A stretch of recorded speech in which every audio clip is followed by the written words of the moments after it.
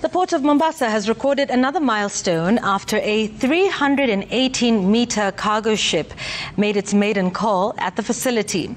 While receiving the ship, Kenya Ports Authority Operations General Manager Sudi Mwasinago says the ship is expected to offtake over 5,000 both empty and loaded containers, a matter he says will greatly decongest the Port of Mombasa. Sudi says the port has recorded increased traffic of both imports and exports in the first quarter of the year.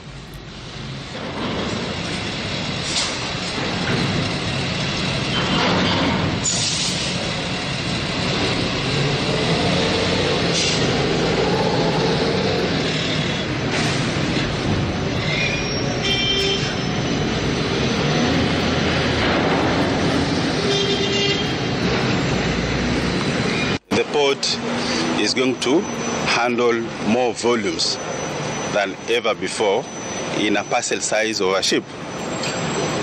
In one call, we are going to handle 5,877 containers. This is revenues for the port. This is traffic for the port. And this ship does not call anywhere or any port. It calls those ports that are efficient and have the capacity to handle it. And Mombasa is one of them, if not the only one in the region.